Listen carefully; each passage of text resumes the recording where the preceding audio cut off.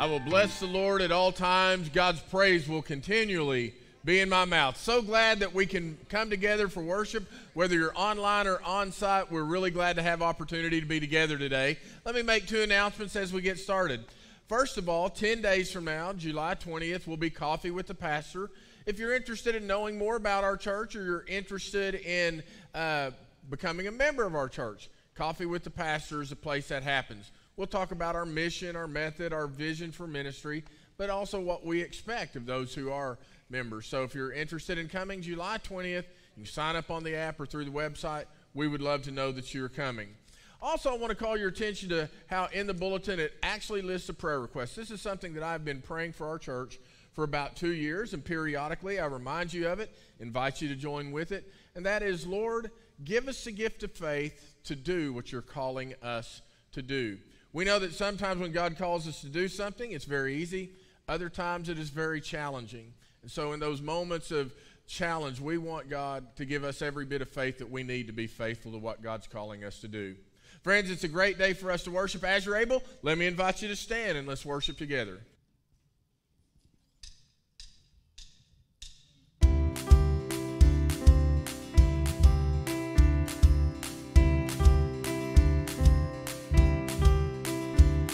Though the tears may fall, my song will rise to you. Though my heart may fail, my song will rise to you. While there's breath in my lungs, I will praise you, Lord.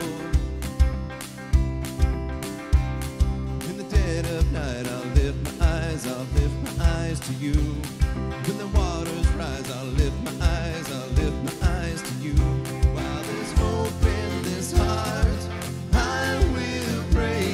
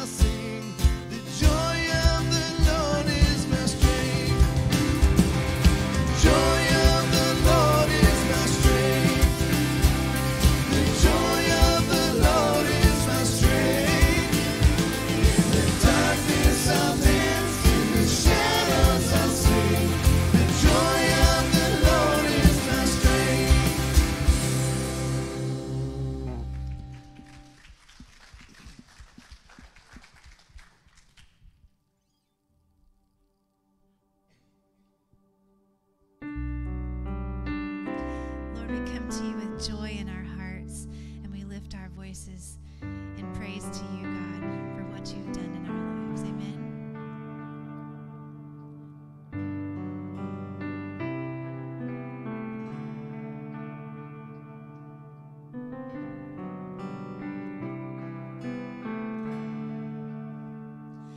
On the day that death surrendered to the mighty cross of Jesus Christ, the earth would shake beneath the weight of darkened sky.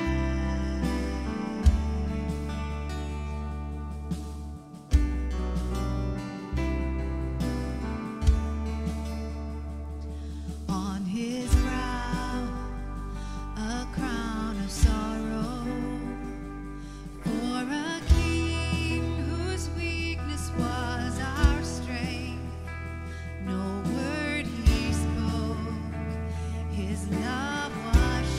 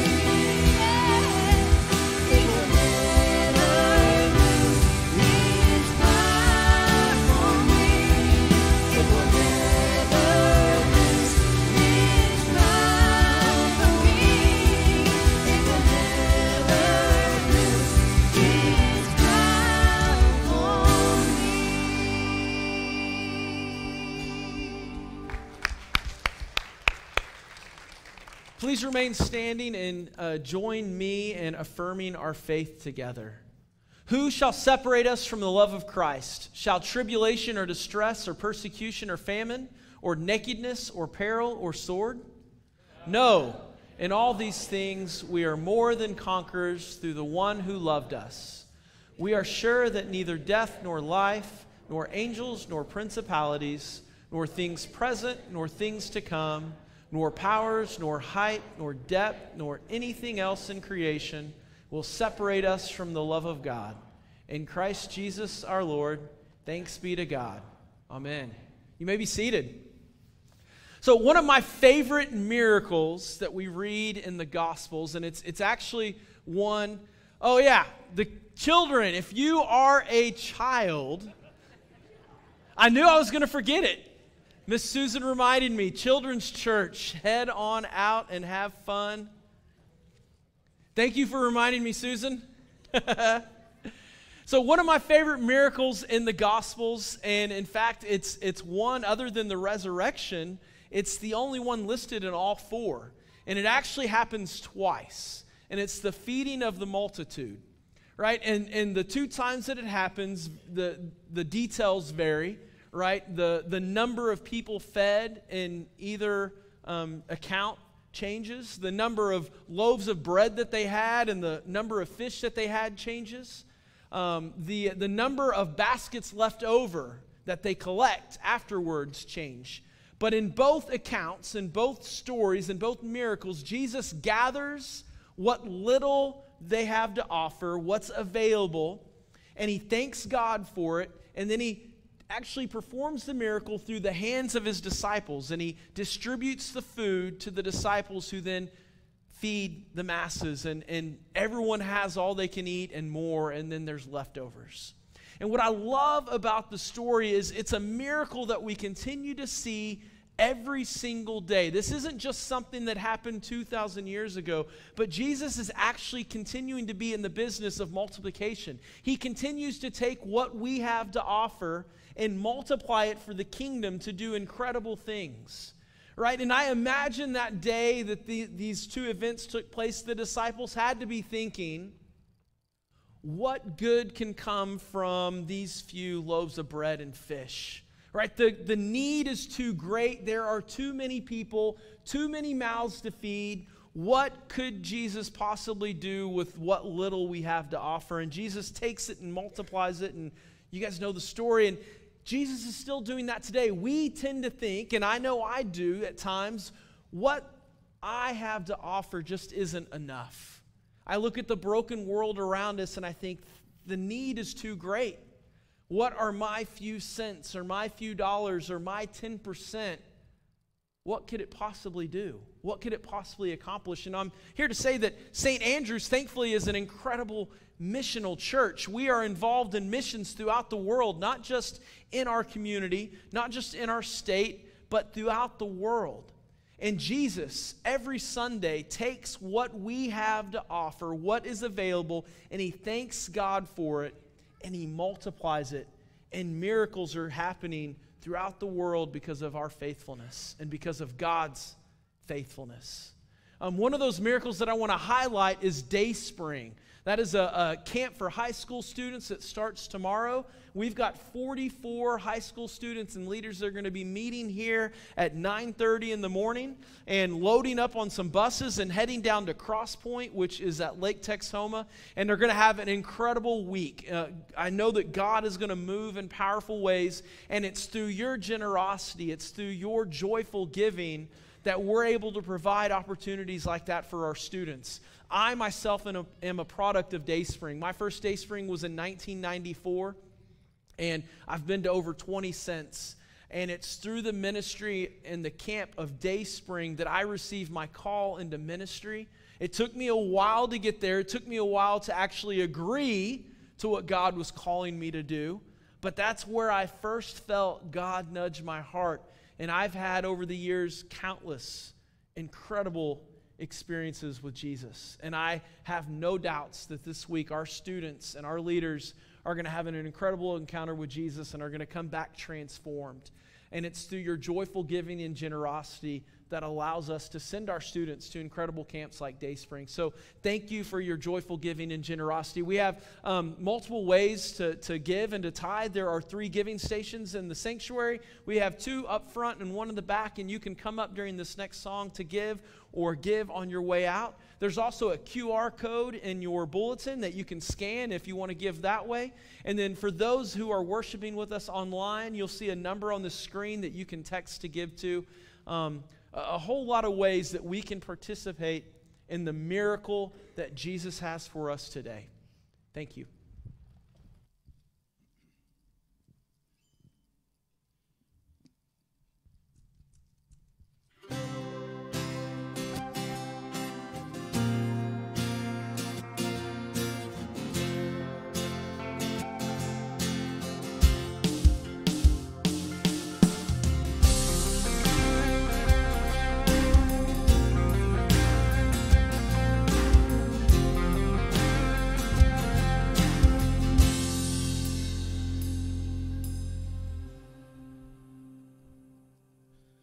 God, I'm on my knees again. God, I'm begging, please again. I need you. Oh, I need you.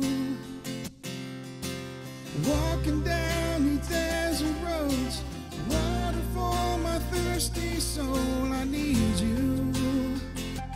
Oh, I need you. Your forgiveness is like sweet, sweet honey on my lips, like the sound of a symphony to my ears, like holy water on my skin.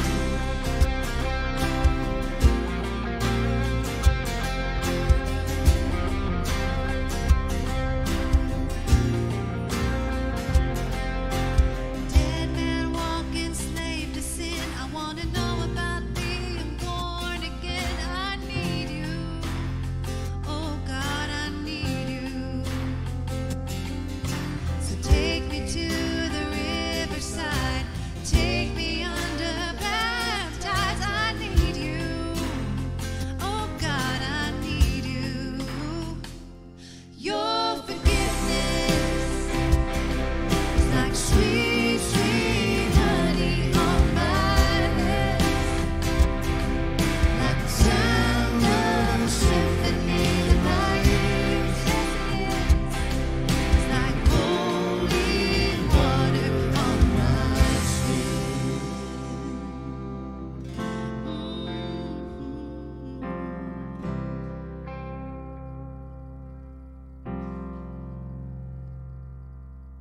I don't want to abuse your grace. God, I need it every day. It's the only thing that ever really makes me want to change. I don't want to abuse your grace, but God, I need it every day. It's the only thing that ever really makes me want to change. I don't want to abuse your grace, but God, I need it every day. It's the only thing that ever really makes me want to change. I don't want to abuse your grace, but God, I need it every day. It's the only thing that ever really makes me want to change. Your forgiveness is like sweet, sweet honey on my lips.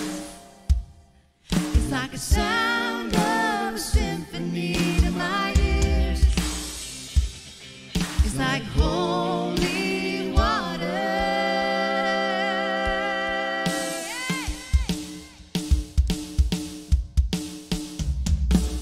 Your forgiveness, oh, it's like sweet, sweet honey on my lips, like a sound of a symphony to my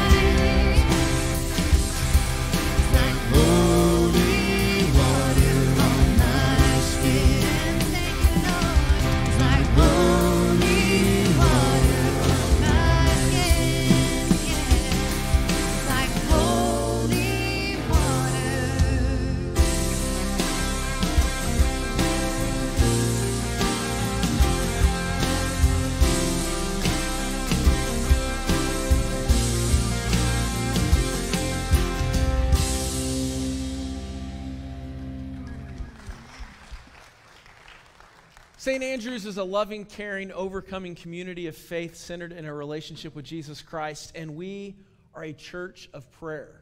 Paul encourages us in Philippians 4:6 that instead of worrying about anything, we should pray about everything. And so let's do that. Right, let's do that as the church. And as we prepare our hearts for that, you'll see on the screen behind me names that are scrolling, and we know specific prayer needs for some, for others we don't. You may recognize the names of some, others you may not. And I would encourage you that not only should we be praying for them this morning, but be praying through them throughout the week. And if you recognize a name of someone you know, reach out to them this week. Not to say, hey, we prayed for you at church, but to say, hey, I would like to pray for you right now. I know that many times in my life I've been guilty of someone saying, hey, can you pray for me? And I say, oh yeah, sure, thanks. Let me put it on my list and walk away and miss an opportunity to pray with them in that moment. And so as we pray for them this morning, let's also be encouraged to connect with them this week and to pray with them, if not in person, over the phone. Some people are battling cancer, and so we lift them up in prayer. We pray for strength. We pray for healing. We lift up the families who are fighting this with them, and we pray that Jesus would give them hope and would help them and would surround them in comfort. We pray for the doctors, that the doctors would be given wisdom and discernment to know exactly what treatment needs to take place in order for them to be healed and restored. We also pray for those that are homebound, those that can't be with us this morning in person, many of which might be joining us and worshiping with us online. We pray that they would remember how much God loves them and how much we as the body of Christ love them, and that they would be comforted in this time where they're homebound. We also lift up our missionaries. We don't just support them financially, but we also lift them up in prayer. And there's lots of things that we can pray for our missionaries, and surely protection is one. Some of them may be in some dangerous places and may need God's provision and protection. But what I love in the book of Acts, as the church is praying for those who are being sent out, the church is praying for boldness to share the gospel. And so let's make that our prayer as well for our missionaries, that they would have the boldness to share the gospel with those that are broken and hurting, those that are hopeless and helpless, those that have not heard the gospel and the love and truth of Jesus Christ, that they would have daily opportunities and be bold enough to share Jesus with them. We also pray for those that are deployed. We pray that God would remind them that they're not alone, that God would protect them, that God would lead and guide them. And we pray for their families who are back home and sad and struggling with the thought and idea of a loved one being far away and possibly in danger. We pray that God would give them a peace and a comfort, a peace that surpasses all understanding. And then we also pray for Allison Glover, an expectant mother, and we are celebrating and excited for her and the family, and pray that God would bring some cooler weather for her. Pray that God would guide and protect her and protect that precious baby, and we pray for a happy, healthy baby through all of this. And then I know many of us carry heavy burdens with us. We come this morning with unspoken prayer concerns, and I lift those up. I pray that God would surround us with people that would pray with us, that we would have those that we can trust and reach out to share those prayer concerns with, and trust that God knows what our concerns are and will meet us where we are. DA is going to come up in a second and continue our sermon series on creating the church. And it just so happens this morning that he is preaching on prayer. Prayer is a very important aspect of who we are as the church. And so as DA comes to share that message, let's lift DA up as well in prayer. Pray with me. Father God, we love you, and we are so incredibly thankful for the ways in which you make yourself evident in our lives, the ways in which you reveal yourself to us daily. We thank you for the ways in which you are at work in the life of this church, through camps, through VBS, through all the different things that you're doing. We are so excited for how you are at work in our lives. Thank you for your goodness, Lord. Thank you for your faithfulness. And this morning we pray that your will be done across the board in all aspects of our lives. We pray for healing and for miracles in your name and for your glory. We pray for reconciled relationships and for boldness and courage to share your love with our neighbors, to share your love with our family members, to share your love with those we come into contact with daily, that we would be bold enough to share who you are with them. We lift Pastor D.A. up to you this morning and ask that you would anoint him and fill him with your Holy Spirit. Speak boldly and clearly through him this morning and prepare our hearts and minds to be transformed by your word and your presence. Thank you for the power and work of the Holy Spirit in our lives. Thank you for the gift of your Son, Jesus, and for the prayer that he taught us to pray. Our Father, who art in heaven, hallowed be thy name. Thy kingdom come, thy will be done, on earth as it is in heaven. Give us this day our daily bread, and forgive us our trespasses, as we forgive those who trespass against us. And lead us not into temptation, but deliver us from evil. For thine is the kingdom, and the power, and the glory forever. Amen.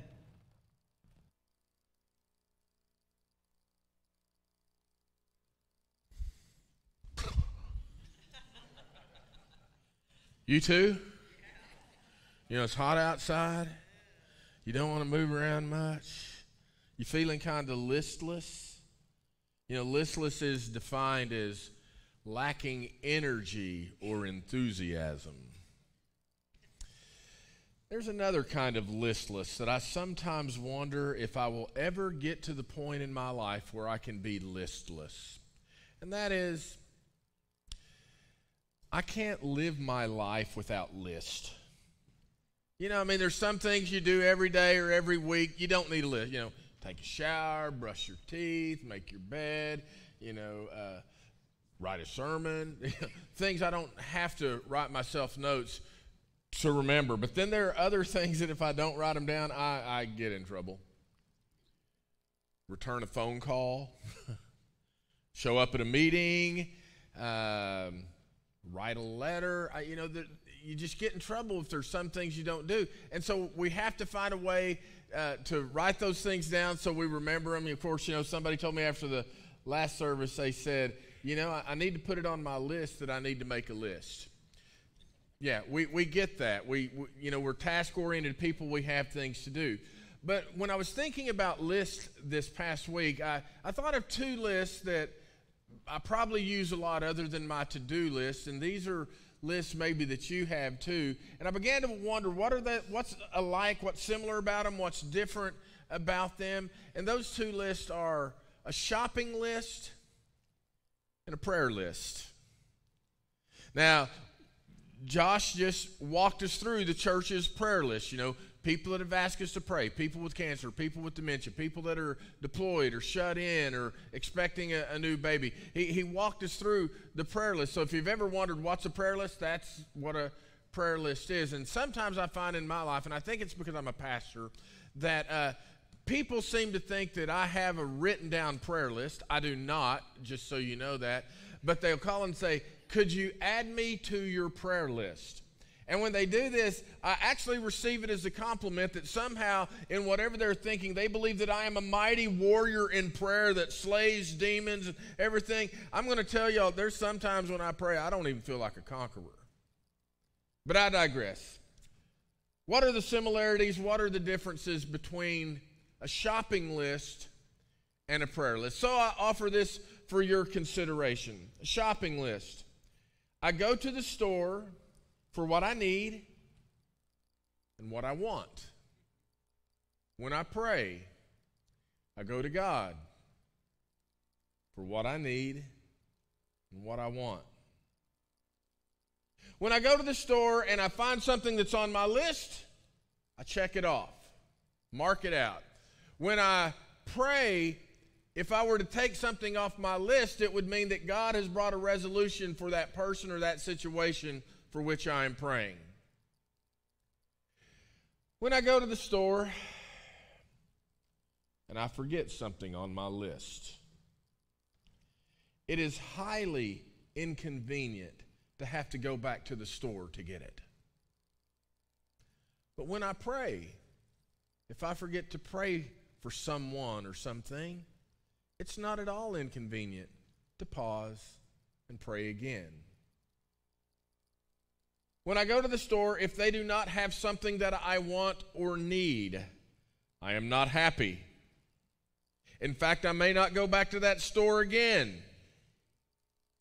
But when I pray, if God does not give me what I'm asking for, there's not anyone else I'm going to pray to. When I go shopping, my family adds to my list. When I pray, there seems to be a boundless supply of people that are willing to add to my list. When I go to the store, it's because I'm a consumer. I'm going to get things so I can consume them. But when we pray, we are not merely spiritual consumers. We don't give up on God if God doesn't give us the things that we want or the things we do. Again, there's no one else that we're going to go to in prayer. And one of the things that we can appreciate is that when God is creating the church, God creates the church as a place where people gather together so that people can pray. The guiding verse for us over the last few Sundays has been Acts 2:42. I want to invite you to read this aloud with me again, because this gives 4 characteristics of what the early church was like. Would y'all read this with me? All the believers devoted themselves to the apostles' teaching and to fellowship and sharing in meals, including the Lord's Supper, and to prayer. Brothers and sisters, this is the word of the Lord. I would suggest to you that of those 4 characteristics of the early church that we continue to have today, that prayer is far and above the most intimidating of all 4 characteristics. Apostles' teaching. Oh, we all love to sit at the feet of someone who has been with Jesus, who has experienced Jesus, and can tell us about Jesus, and we soak it in, because at that point we're glad to receive what they have. There's nothing intimidating at all about that. Or how about fellowship? Fellowship does not intimidate us. When we live in community, when we live in koinonia, we know and we understand that we live with concern for and dedication to each other's highest good. We are help when people need healing. That does not intimidate us. When we come to the sharing of meals, okay, you bring the bread, you bring the dessert, you bring the casserole. Nothing intimidating about that. We know how to work that because we're Methodist.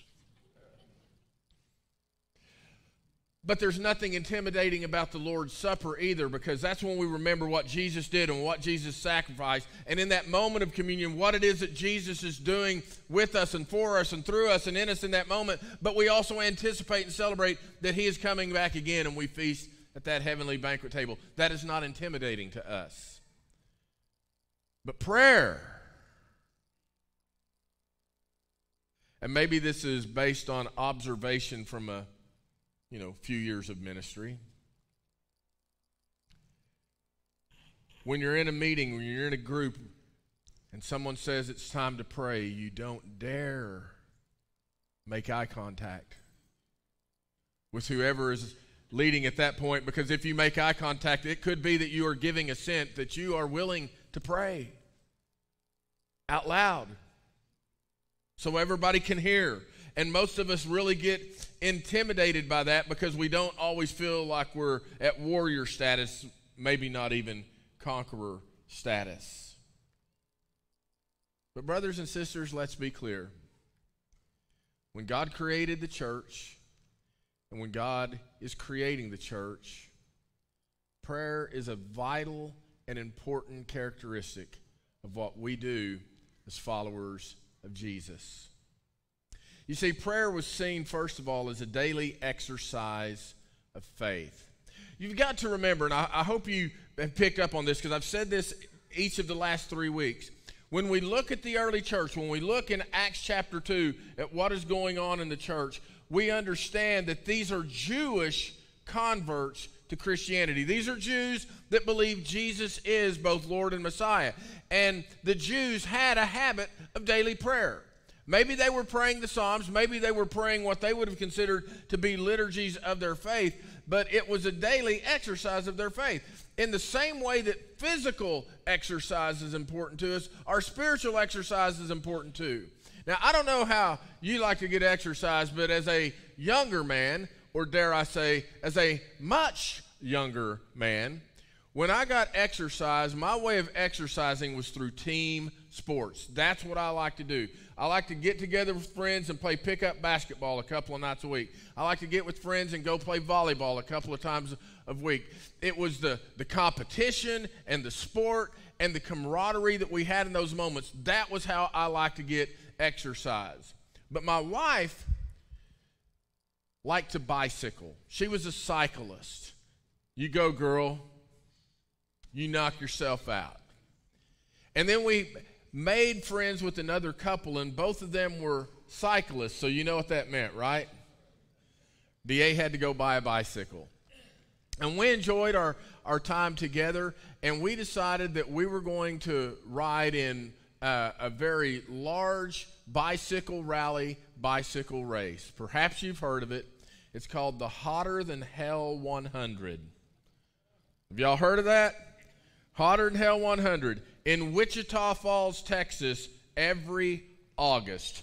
Thus the name. The 100 has to do with the distance. And now that we're all cycling, we're going to train. We're going to get ready to ride in the Hotter Than Hell 100. And you have to get ready for it. For about 8 weeks, we went riding every day, increasing the mileage we have, so hopefully we're in peak condition when the day of the ride comes up. Whenever we pray for our daily exercise, for our spiritual exercise, what we're doing is we are now inviting Jesus to be a part of every part of our life.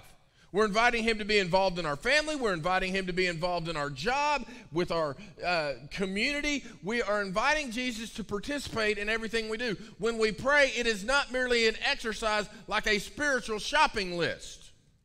We don't expect Jesus just to take our order and then give us what we want. No, what Jesus invites us to is a relationship where he is involved and he is concerned with how it is we live. We're devoted to prayer.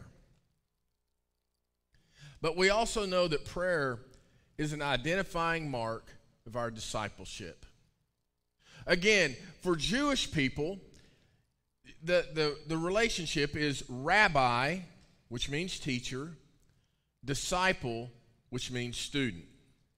And you could tell which rabbi a person was a disciple of by the way that they prayed. If they heard him pray this certain prayer, they might say, oh, that's obviously one of Rabbi Mordecai's, disciples. Or if they prayed it another way, that's Rabbi Isaiah's way of praying. Of all the things the disciples asked Jesus to do, they don't ask, Jesus, can you show us how to do that bread and fish thing so we can feed thousands of people? They don't ask that. Of all the things they ask Jesus to do, they ask Jesus to teach them how to pray.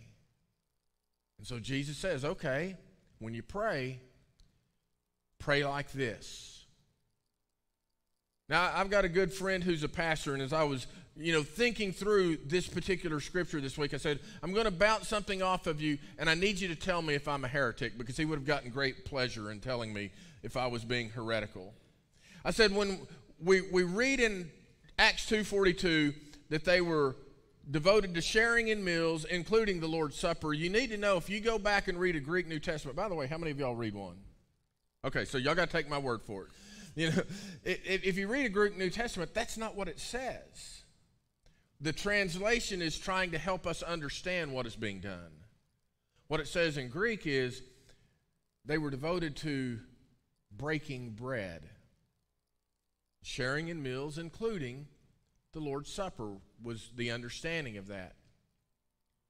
And so when it says that they were devoted then to prayer, I said, so I'm putting all this together. They were devoted to the apostles' teaching, and what the apostles are teaching them are the things that Jesus said and did. So it's got to be that when they were devoted to prayer, one of the things the apostles teach them is how to pray the prayer that identifies them as a disciple of Jesus Christ. It's got to be that part of how to pray is to pray the Lord's Prayer. And 2,000 years later, when the people of God gather together for worship, what do?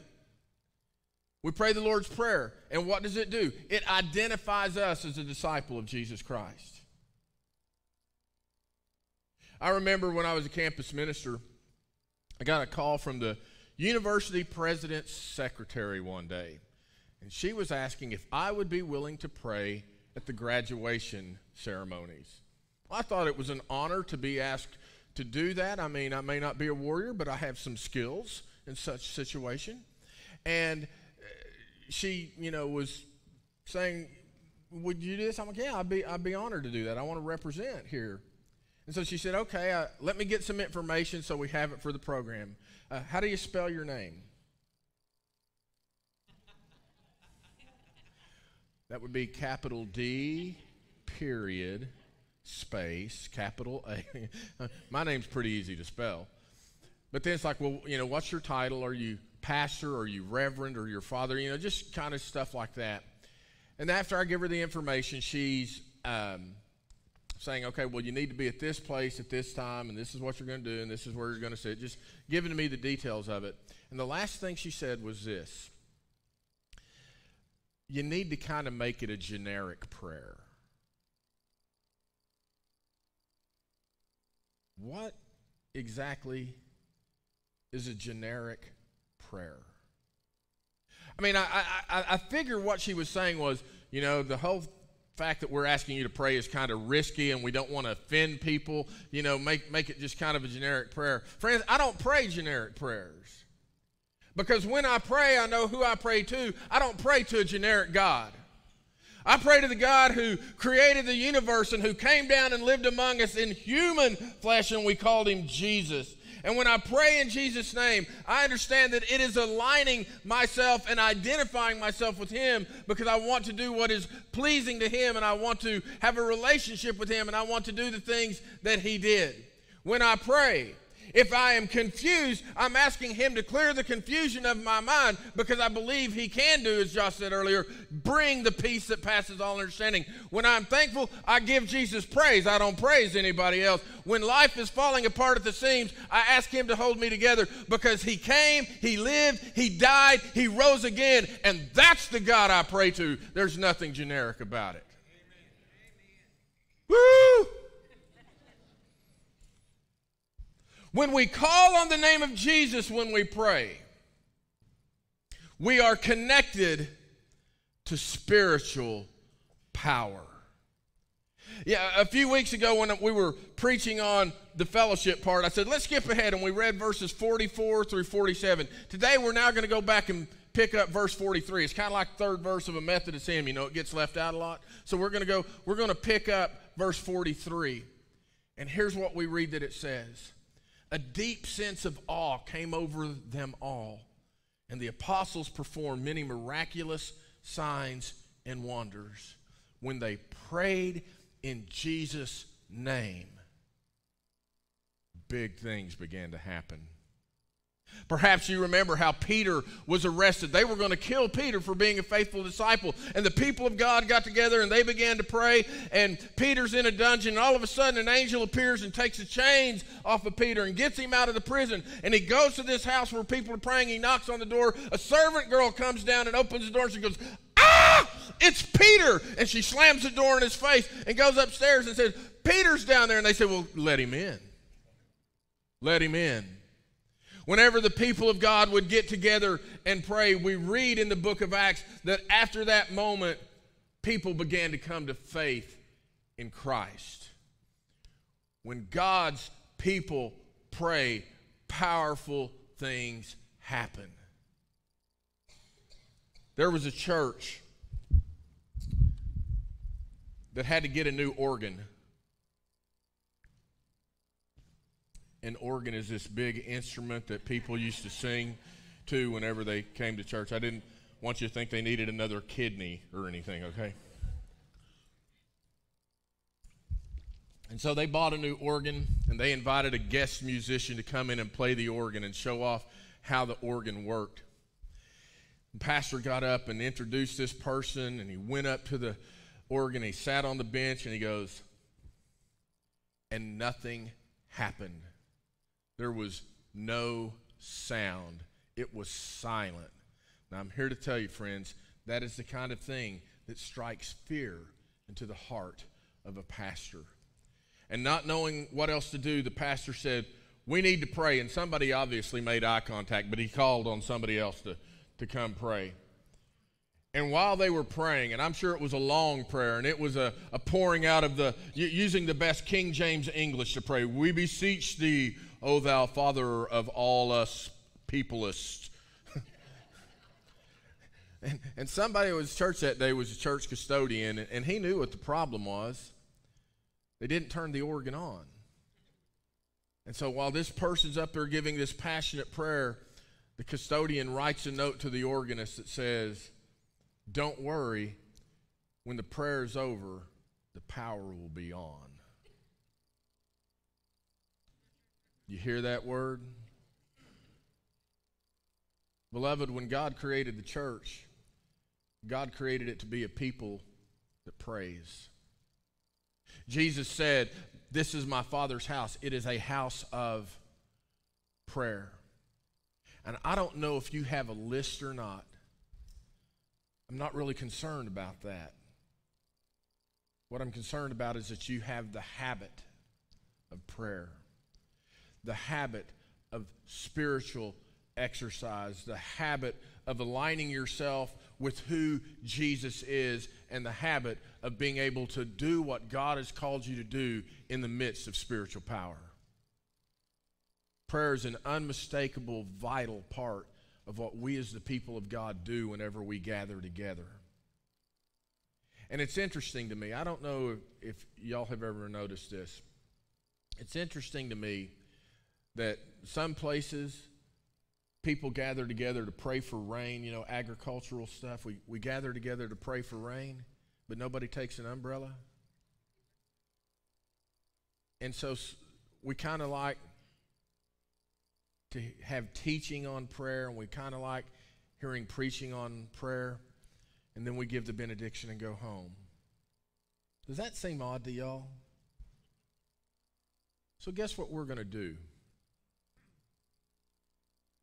We're going to pray out loud where everybody can hear. I mean, if I invited you to a cover dish dinner, I suppose you'd come. So if y'all will just give a few moments for us to pray. And the way we're going to do this is not intimidating. It's actually an older form of prayer. We don't utilize it much, but it is a great habit of praying. And the prayer we're going to pray is one you're going to pray with your eyes open, because you're going to have to be able to read the screen to join in this prayer. It's actually, parts of it are taken from, and parts of it are modeled from, the great litany that you can find in the Book of Common Prayer. So if you would take a moment to quiet your spirit and focus on who we're about to talk with, and then we will begin to pray.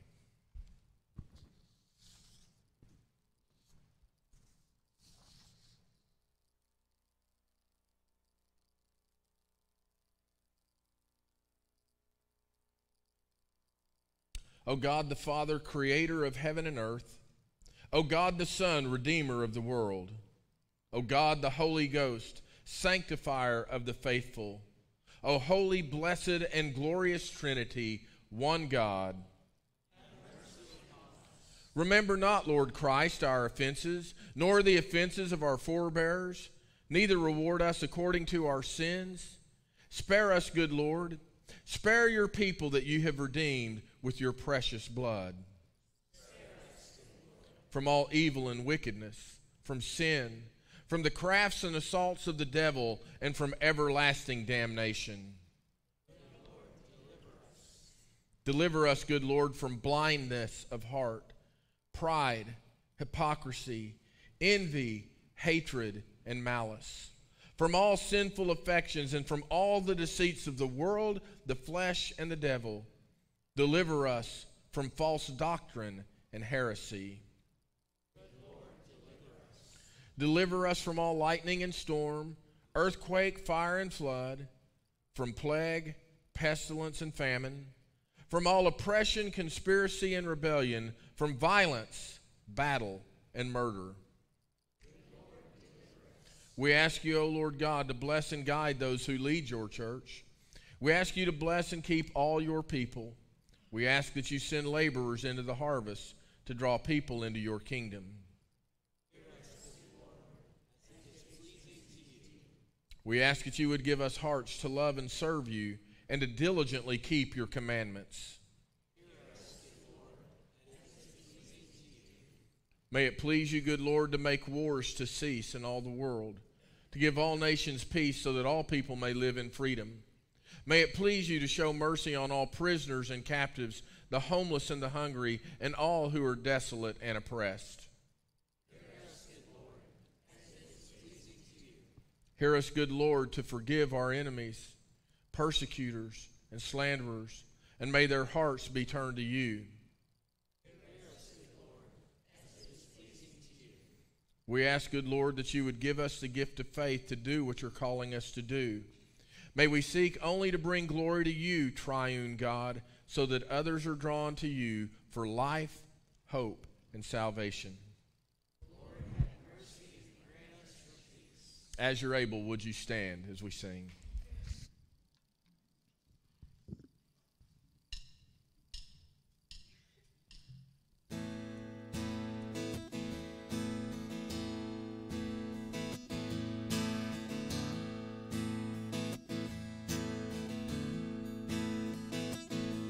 The splendor of a king, clothed in majesty, let all the earth rejoice, let all the earth rejoice. He wraps himself in light, and darkness tries to hide, and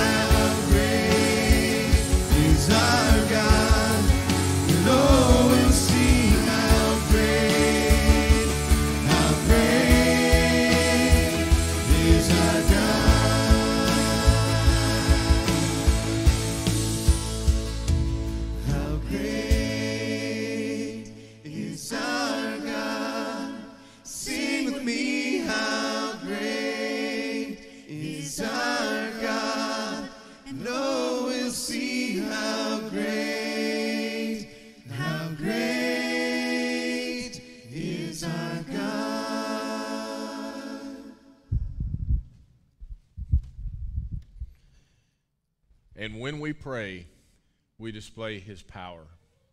Go in peace.